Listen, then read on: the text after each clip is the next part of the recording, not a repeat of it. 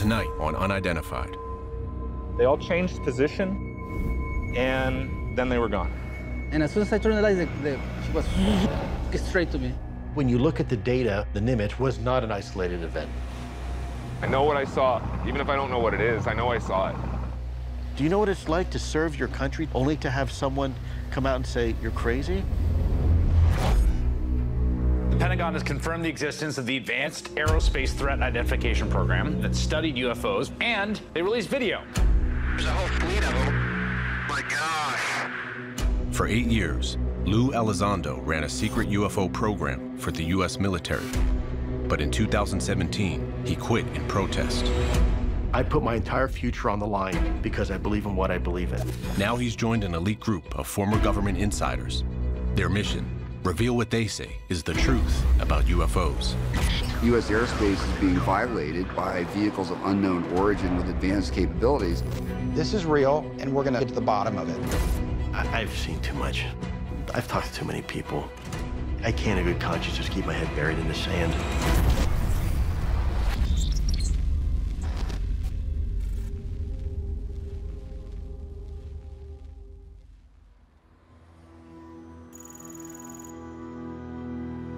So while investigating the Nimitz incident, we came across some information that leads us to believe that there may be a particular area, rally point, so to speak, where some of these things are going. That's a big deal. At a minimum, we need to get down to that site and we need to figure out what's going on. Lou Elizondo is following an extraordinary break in his investigation into a major military UFO sighting off the West Coast. In the fall of 2004, 2 F-18 pilots from the USS Nimitz told Elizondo they came face to face with a bizarre tic-tac-shaped object. High G, rapid velocity, rapid acceleration. You go, whoa, we don't have that. You know, and I'm talking, we're flying one of the premier airplanes on the planet. But the incident wasn't an isolated event. A Navy technician revealed the craft allegedly traveled underwater at nearly 2 times the speed of the fastest U.S. submarine. According to one of the sonar guys, they were going 70+ knots under the water. And another Navy radar specialist says he had tracked as many as 100 of the strange craft for days. They fell off my radar envelope down off the coast of Baja, California. Okay. These things were going somewhere. I could tell you the Latin long. We now have a very good lead on a potential hotspot. What does that mean? I don't know what does it mean. Are these things, can you see them all the time flying around out there? Is it underwater? What about the locals? These are all other things now that we can use to help us start collecting additional data points and putting the pieces of the puzzle together. Hey, how are you, brother? Good, man, I'm pulling right up. Joining Elizondo is a new member of the investigation, who himself was a witness to the strange events of November 2004. Different people have different motivations for coming forward. I mean, these are soldiers or sailors who've been involved in something extraordinary. They're not quite sure what to make of it, but they want the truth to come out. How are you, my friend? Very good. How are things going? They're outstanding today. Sean Cahill served 20 years in the Navy. He was the top security officer on the USS Princeton, a missile cruiser in the USS Nimitz Carrier Strike Group. Cahill was responsible for law and order aboard the ship and running counterterrorism patrols at sea. Tell me when this event began for you. We were told Nimitz has got something going on. They've got something in their airspace. Cahill is the 5th Navy witness to come forward. This is the first time he has spoken publicly about the events. We're getting calls up on the bridge to run out on the bridge wing and let us know if you see anything. And they'd give us an angle, and they'd say, do you see anything out there? And a few times we even turned the ship. And I recall saying, what are we looking for? And I think that they were saying, oh, the Nimitz has got some strange contacts. They obviously had something on radar. They wanted us to see if we could put eyes on it. They didn't tell us what we were looking for. We went out on the bridge wing, and me and one of my lookouts were scanning the sky. What Cahill witnessed has haunted him for 15 years. So we were both looking up ahead, about 45 degrees angle, and there was a constellation of lights up there. Let me get this straight. You're looking up and you see these pattern of lights. They all changed position, some moving inward towards the center, some moving outward, but all rotating. As it rotated, some of the lights disappeared. and then they were gone. I didn't see a trail, I didn't see any effect. It was just, there was a light there, and then there was no longer a light there, but the night was clear. This was not stars being occluded by clouds. That was when as I get the goosebumps right now, I got really interested in what was going on. What the hell is this? Cahill is the first eyewitness to describe this abrupt and extraordinary movement of multiple craft. If Princeton had it on the radar, why isn't this on the news every night that something we don't understand is present in our atmosphere, coming and going as it pleases with absolute impunity over our military? Cahill's account bolsters the testimony of his shipmate, Kevin Day. The next morning, I went and checked my email, and I had a video from the Black Aces squadron. The following morning at breakfast, I talked to Kevin Day and another chief petty officer who's a radar operator. And I said to them, what was going on last night? And the chief grunted at me, go look at your email. I go in the back and I log on, and there's the video. The next morning, Cahill and Day watched a longer version of this video captured by an F-18's camera. It's the same video that wouldn't be seen again until more than a decade later, when Elizondo helped get it released to the public in 2017. Every night we would have an operations intelligence briefing. So I kind of smirk and I walk in because I'm like, wow, maybe we're gonna hear something. Maybe we're gonna find out what was going on. Now, as they start the briefing, the young officer in charge gave the little nod to the person running the computer and, next slide. And as they hit the space bar, a caricature of a flying saucer with a little green alien moves across the screen. The room erupts in laughter, and that was it. The captain said, well, we had a little bit of fun. I guess you guys were chasing something around, but that's over now. Let's get on with the briefing. I'm an intel guy. It's not uncommon that if you have a person in a particular position of trust and you want to keep them quiet, that ridicule can be used as some sort of leverage. Nobody raised an eyebrow, and it didn't seem like anybody cared. We weren't even told not to talk about it. And that was one of the things that struck me as being, how do I put it? That they delegitimized the experience. And I got to a point where I pretended like it didn't happen, to be honest with you. Someone tells you something you encountered is not real and that you're crazy, and you got nowhere to go. Finally, after 15 years of carrying this secret around, somebody was paying attention. It was real, and other people experienced it too, and he wasn't going crazy.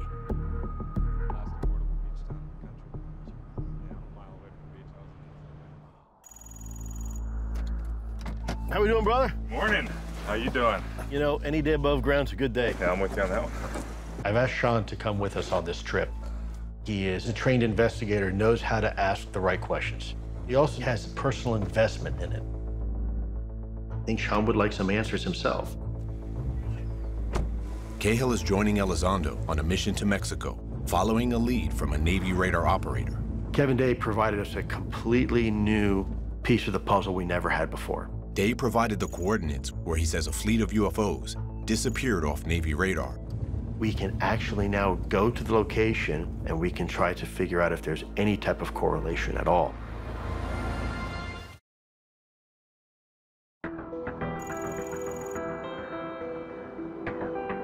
My hope is to hear what people have to say, if anything. If they have anything to provide, I want to be able to hear it myself. Lou Elizondo has asked former Navy law enforcement officer Sean Cahill to join his UFO investigation to Mexico. They're following a lead provided by Cahill's shipmate, Kevin Day. These things were going somewhere. They fell off my radar envelope down off the coast of Baja, California. I could tell you the lat and long. The coordinates lead here, a small remote Mexican island called Guadalupe. What I'd really like to see is for us to take the event from 2004 and to show if this phenomena has continued post-2004. Because this is a part of the Nimitz story that not only has never been told, has never really been explored. In order to keep his work for the military's UFO unit secret, Elizondo couldn't interview civilian witnesses. I think there's goodness in casting a wide net, try to get as many people that we can to come on record and tell us what they've seen. My frustration when I was an ATIP was I was always stuck focusing only on military individuals. Well, this is the first time you've been able to not hide.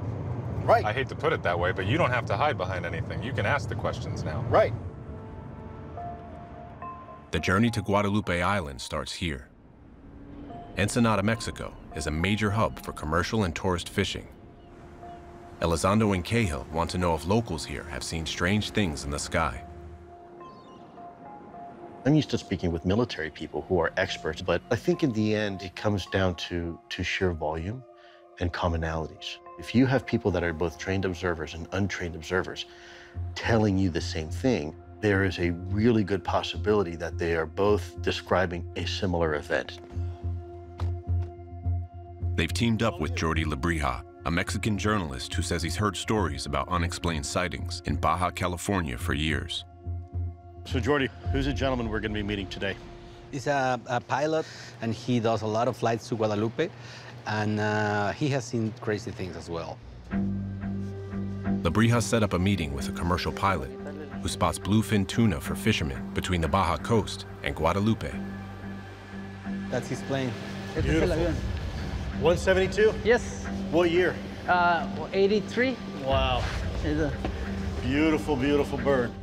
Adrian Ojeda has spent 18 years flying over these waters, but it only took a few seconds to change everything he knew about aviation.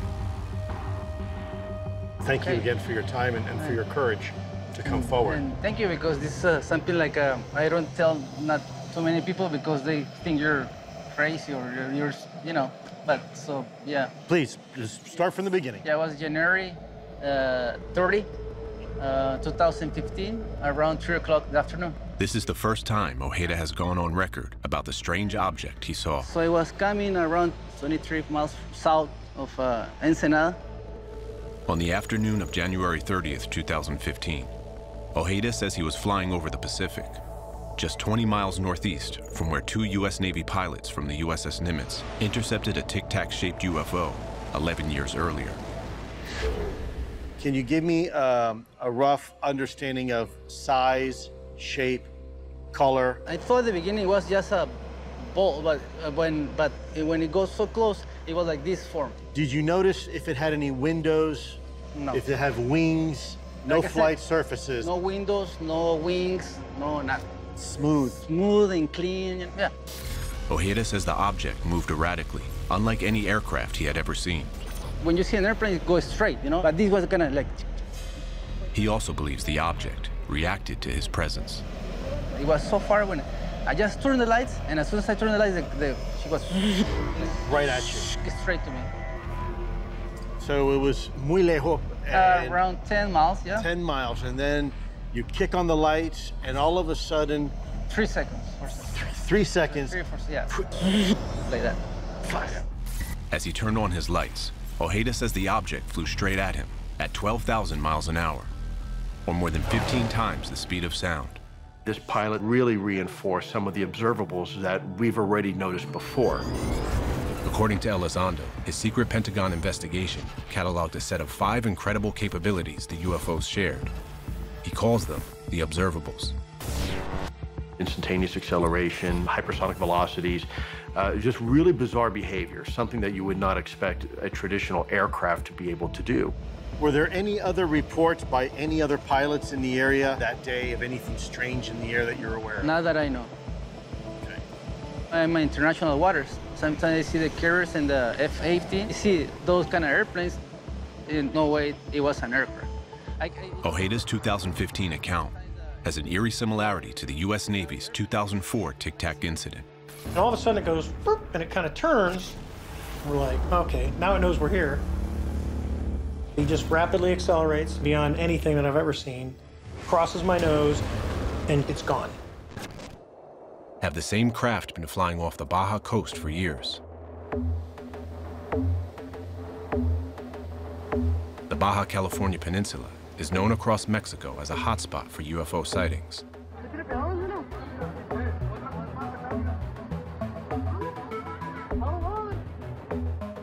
For decades, local fishermen have reported strange luminescent objects over the Pacific Ocean.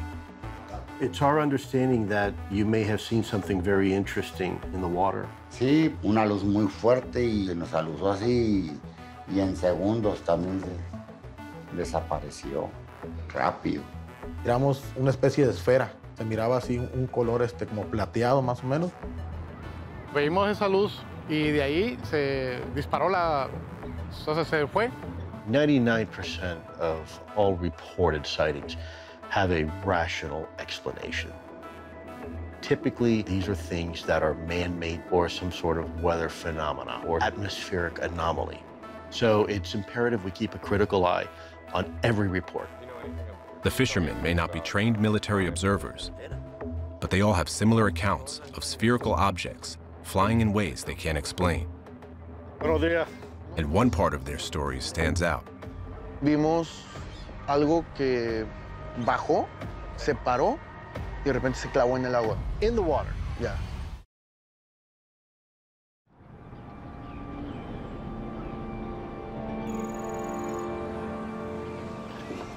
Hey, buenos días. Lou Elizondo and Sean Cahill are in Mexico, investigating one of the most important UFO incidents in the history of the U.S. military, the 2004 USS Nimitz encounter. Very nice to meet you, sir. Thank you. Thank you for your time. They're interviewing local fishermen who have seen strange things in the sky and under the water. From our understanding, you may have some interesting information regarding strange things in or near the water. Luces. Luces que están bajo el agua. Luces que salen pero del mar. Same thing, lights coming out of the water and moving.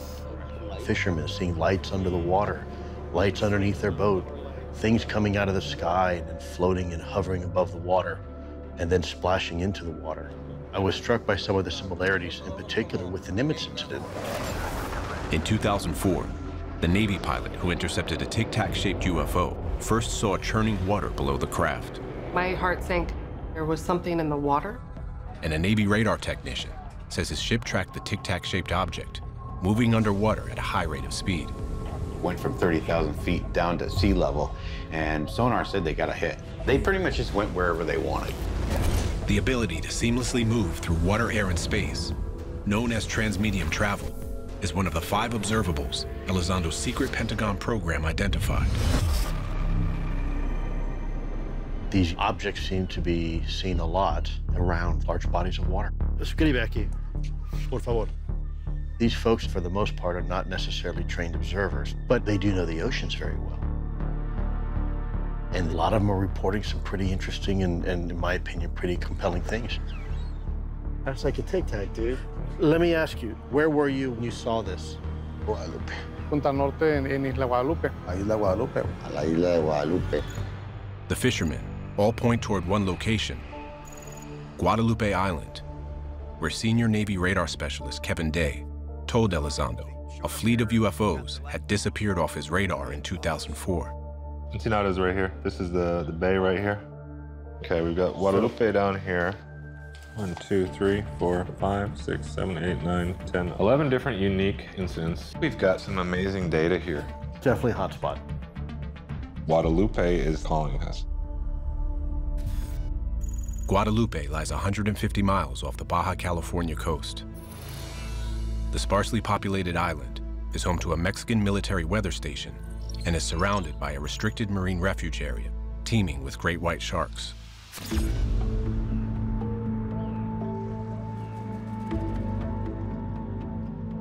The next logical step is to get out there and see for ourselves, is there anything unique? Is there anything underneath the ocean? The topography, is there anything strange and weird?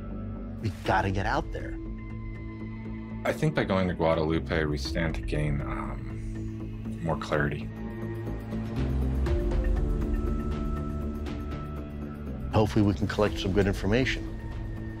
What matters is what the facts and the data say. That's the pursuit. That's what drives me every single day. We'll probably do about 6.5 knots. Yeah. You're looking at 175 nautical miles out to where we need to be. It's going to take us a good 25 hours to get out there. When was the last time you were in these waters? You know, I have to do the math on it, but I was in these waters for a number of years. Over the course of 2004 all the way to 2007, on and off. Wow. Yeah, this is where the United States Navy on the West Coast does a great deal of their training. We've heard so much about this Guadalupe Island. I hope we get a chance to talk to as many people as we can, talk to other fishermen, talk to anybody who's willing to come out and meet us and have a conversation. I kind of want to consider some of the information that we picked up. We had circular, spherical objects described. I hesitate to say saucer, but a lenticular shape.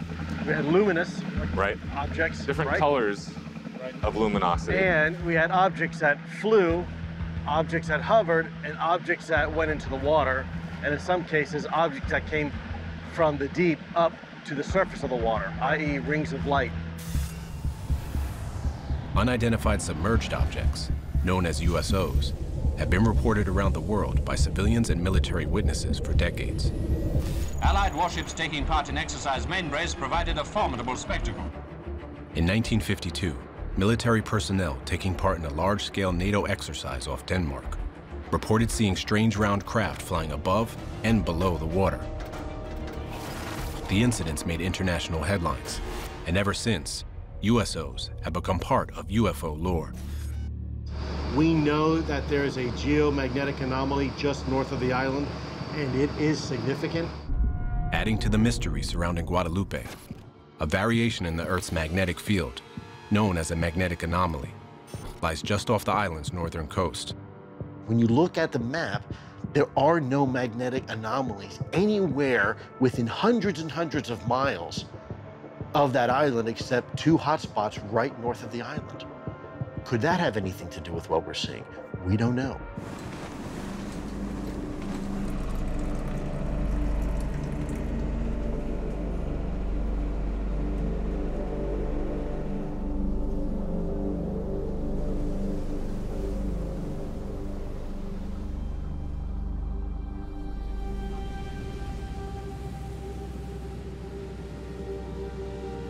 I think we owe it to ourselves to collect more data. I think it's in our DNA to always search and find the truth, whatever that truth is.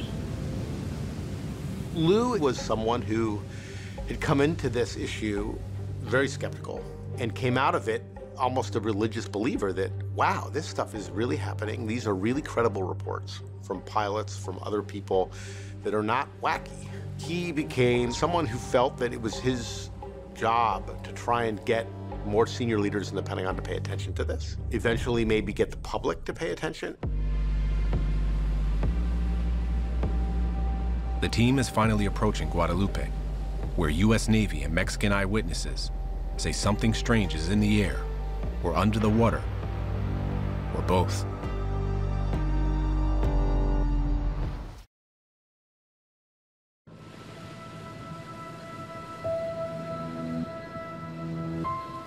That's amazing. 30 miles away, you can see that thing. After 20 hours on the open water, Lou Elizondo and Sean Cahill have arrived at Guadalupe Island, where a U.S. Navy radar specialist reported a fleet of strange craft disappeared off his radar scopes during the 2004 USS Nimitz UFO event. This is the land that time forgot, for sure. Ah, it's just incredible. Guadalupe was formed millions of years ago when two volcanoes erupted on the ocean floor. Today it's a marine refuge and access is strictly controlled by the Mexican government. As foreigners, the team can't step foot on its shores.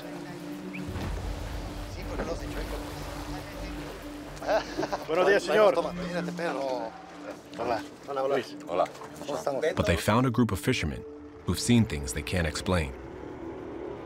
Pero sí nos tocó ver una luz que estuvo rodando un tiempo y de repente ya se desapareció. How fast did it take off? Como una estrella fugaz. Wow. ¿Qué onda? Fui para allá y se mira una bola así como dorada, así como color cromo. Now you said it was kind of like a ball, like a chrome ball. Cuando se empezó a mover, se empezó a mover así.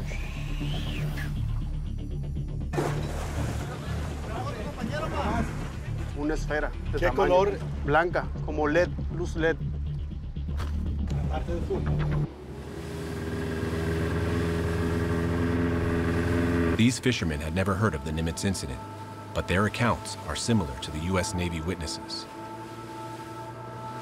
When you come back from fishing and someone sees something like this, do they make fun of the person when they tell the story? No, no se burla, toman con seriedad porque... Most of the people have seen strange things happening, so they take it very seriously. The fishermen take them to the island's rocky north coast, where most of the sightings have occurred. It's also where a magnetic anomaly lies deep under the ocean. Oh, sí, ahí. Wow.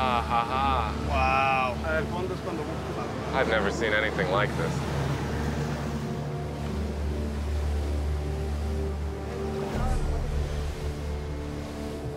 Elizondo and Cahill want to know if the strange sightings could have a scientific explanation. Bien, ¿cómo estás? Gusto de verte otra vez. Luis, con mucho gusto. Mucho gusto. ¿Qué tal? Mauricio Hoyos is a world-renowned marine biologist.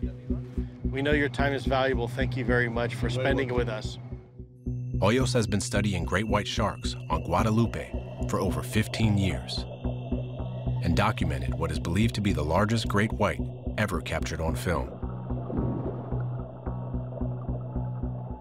We are here because several people have reported very interesting phenomena in the sky and even underwater, and we wanted to get your scientific knowledge of these waters. Well, Guadalupe is a very important place. Actually, it's the best place to see white sharks in the world. The visibility of the water, it's more than 100 feet. Oh, wow. And sometimes you get to see more than 33 sharks in one day. Wow. How come that these white sharks can't find this island in the middle of nowhere? And we think that they have these sensors, they are called the ampulla of Lorenzini, and they can detect the electromagnetic field of the Earth. So we think that they use that in order to get here. Hoyos believes great white sharks have a special ability to detect electromagnetic signals, which helps them migrate to the island each year. I was talking with one of the captains, and he told me that every time that they are coming to Guadalupe, he can see that the compass is like moving awkward. That's interesting. Is there bioluminescence in these waters? There is actually very close to the shore. Bioluminescence is a natural phenomenon found in oceans all over the world. It occurs when a chemical reaction in sea life emits light. Could this explain the luminescent objects in the water the fishermen of Guadalupe are seeing? Okay, so do you ever see bioluminescence in circular patterns, almost like a spotlight coming out of the water? No. You have a small submersible, right? So there's lights on it, I'm sure, for navigation. Yes. Could fishermen around the island mistake your submersible for a light under the water? We have had submersibles just in 2008, and I need a special permit for that. If the submersible is here, the big boat has to be here. Ah, okay, so you have a boat nearby, Exactly. so it's not isolated out in the middle of the ocean. Exactly. According to Hoyos, there is nothing he knows that can explain what the fishermen of Guadalupe are seeing. You are a scientist and trained observer. In our book, that's as good as it gets. So hearing from you anything that you'd be willing to share with us would be immensely important. Is there anything you have seen that has been unusual? Yeah, and I thought that it was a hallucination, but my captain and I, we saw the same thing.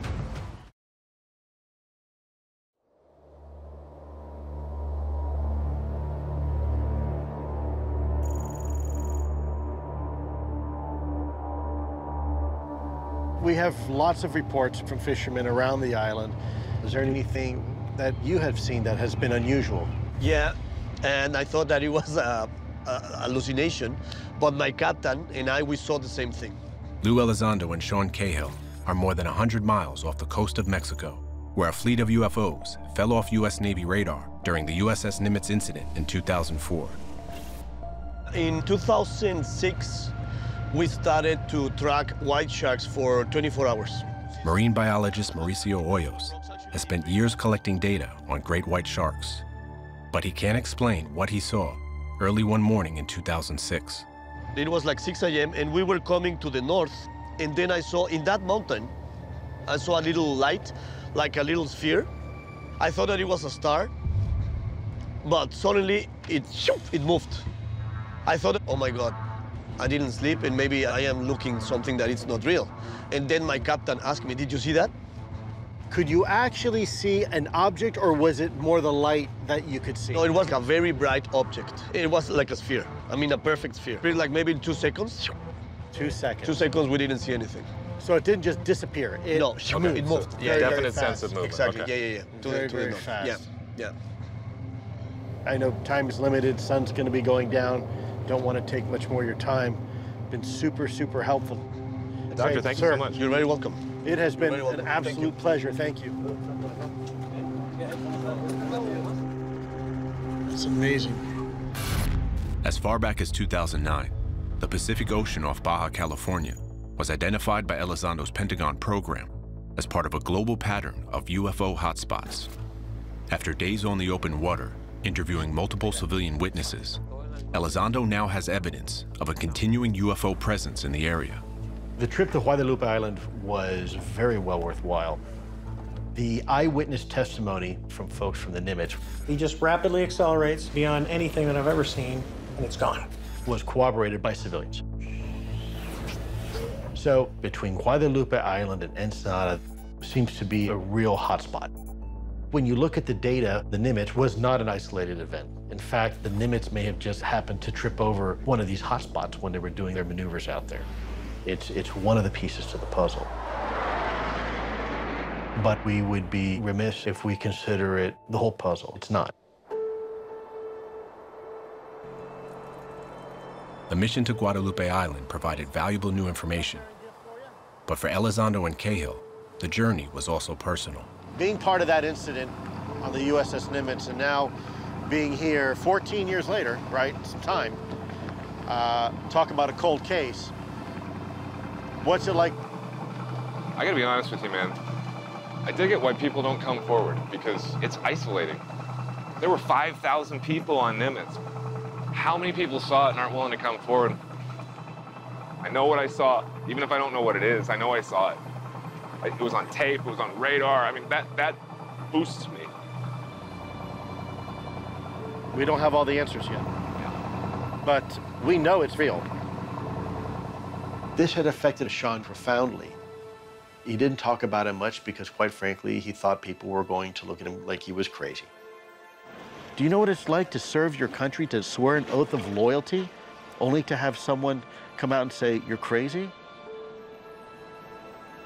You know, you. I've spent my life living in the shadows. I've put myself out there voluntarily, so I've got no one to blame but me. I have people who question my credibility at every turn. I want so badly to show people what I've seen and what I know, but I can't because I have a non-disclosure agreement with the U.S. government. It's very frustrating for me because I know this is real.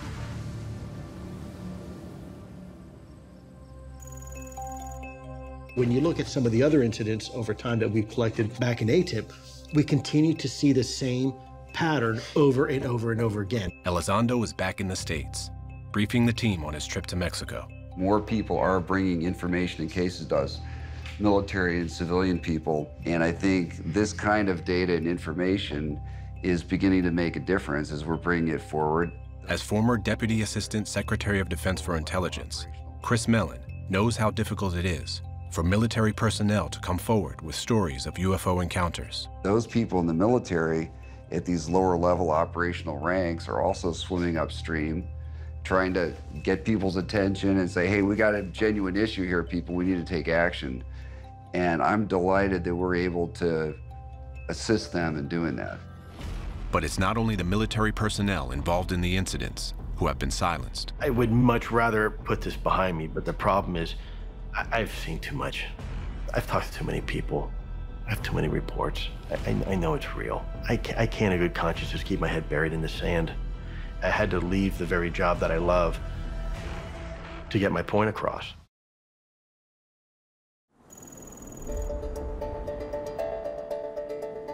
The trip to Mexico was a bit of a revelation for us. Certainly when I was in ATIP, there was no way I would have been able to go into a foreign country and start asking questions about this thing. There's no way that would have happened. Lou Elizondo has new evidence that he believes confirms an ominous pattern.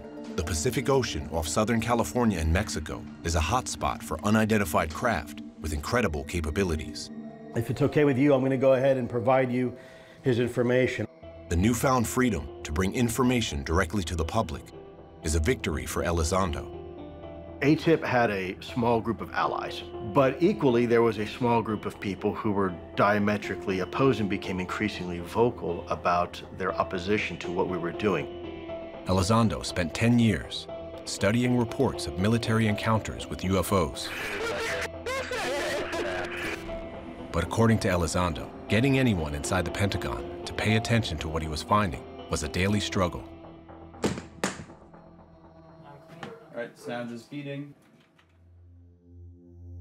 This intelligence officer worked closely with Elizondo at the Pentagon and saw firsthand the challenges he faced. When I found out Lou was resigning, I was personally very upset. This is my friend, my coworker, a mentor, somebody that I truly believed in. Because she continues to work for the Department of Defense, she wants to remain anonymous. Lou sees things in patterns, and he sees the analytic piece behind putting all of this puzzle together and what the various outcomes could be. Unfortunately, he had to work through layers of bureaucracy that he would only read about in 1960s Russia. It doesn't matter what administration it is, it doesn't matter who's in charge. It's just, oh, this is gonna get very messy very quickly. I'm gonna pass it along. The government, I believe, doesn't know what to do. They don't know how to address this. Help us understand, how is it that the people who are entrusted with some of the most dangerous missions, when they write a report, that is not taken seriously? If you're pursuing this and very vocal and very public about it, you won't have a career. And that's been stated, it's been proven. There is no question that it's dangerous. Are you scared yourself about your own career and your own proximity to this issue? I'm not going to answer that question. Fear of being called crazy wasn't the only roadblock to getting Pentagon leadership to care about the issue. Some officials that I talked to told me that they thought there was resistance in the Pentagon on religious grounds, that effectively you had some senior officers who were Christians who thought looking into this kind of voodoo stuff was dangerous. I was pulled into the office of one of these seniors. The senior looked at me in the eye and said, "I want this program to stop." He said, "Well, okay, but what's the rationale?" And he said, "Well, what you are looking at is something that is a demonic presence." There's a faction in the government, high up in the Pentagon, of religious fundamentalists who are concerned that anything paranormal or supernatural is demonic in origin, that flying saucers represent demons, that if you study this, that you're inviting the devil and Satan into your world. You're telling me to ignore it because it goes against your philosophical belief system. Well, that's the same I faced in Afghanistan and in the Middle East. There's no difference, only you're wearing a three-piece suit and they're carrying a Kalashnikov. So I couldn't believe what I was hearing. Elizondo says his superiors' religious beliefs hindered his mission to get the government to take UFOs seriously. But he and other government insiders, including former presidential advisor John Podesta, believe the larger political culture is to blame. There's a natural tendency to just kind of sweep the question away and to avoid the taboo. We've created a culture where you really can't do what any scientist would want to do, any skeptic in the best sense of the word, saying, well, maybe we ought to know about it. So imagine this for a moment. Your job is to give the boss recommended solutions. Imagine going now to the boss. Sir, we have something. We don't know what it is. We don't know how it works. We don't know who's behind the wheel. We don't know what their intentions are. And by the way, there's not a damn thing we can do about it. By 2017, Elizondo had become so concerned that whatever these craft were, the U.S. military had no way to defend itself against their advanced technology. So he tried to send a warning up the chain of command. I realized that none of the information and developments that we had in our program in ATIP was being communicated to the Secretary of Defense. Elizondo believed the threat was so great that it required the attention of then Secretary of Defense, James Mattis. There are 5 people I can count on this hand that if they were to call me at 4 o'clock in the morning, I would put my boots on and I'd go to war with them.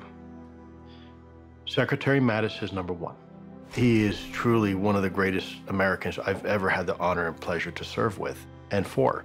Despite being one of the military's most experienced counterintelligence operatives, even fighting alongside Mattis in Afghanistan in the months after 9/11, every attempt to get a meeting with the Secretary of Defense was thwarted. In this particular case, you had a lot of people that were worried about their political careers. I attended some meetings that Lou was present at, trying to see how I could be helpful. And this actually led to meetings with these senior people who were very close to General Mattis, and they were very sympathetic, but they did not see a way ahead. They did not see how they could get this by the Praetorian Guard around the Secretary. This is a man who's responsible for the safety and security of our country. And if you don't give him the information he needs, that is ammunition in order for him to make a right decision. Despite our best efforts, we were not successful in actually getting this issue in front of the Secretary and letting him evaluate the evidence himself. We've got a problem internally. We've got blinders on, and if we've got blinders on, baby, you're gonna get blindsided. On the next, Unidentified.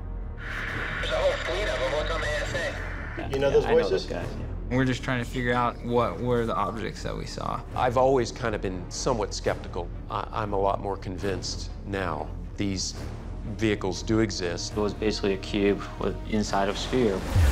Over 60 people have seen these things. If people in the DC area knew within minutes of their location, these unidentified vehicles are operating, I think they would say, isn't this something we ought to pay attention to?